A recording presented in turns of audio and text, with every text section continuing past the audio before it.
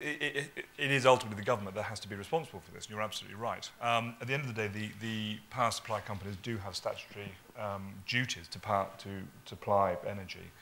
But we have a problem in this country, and you know, as we start as a new government, we know that in 2017 we're going to start having brownouts, and we're going to start running out of supply. We're also acutely aware of the fact that that at the moment our energy security is very low, and I think we only have, is it 3 or 4 days gas supply? Yes. So gas storage.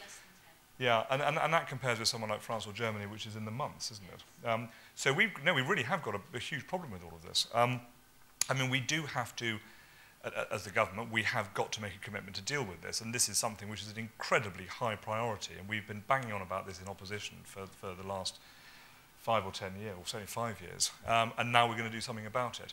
But we've only got 7 years to go. It takes 10 years to commission a new nuclear power station. So there are problems with this, and we've got to be looking at a bigger, diverse type of you know, generation.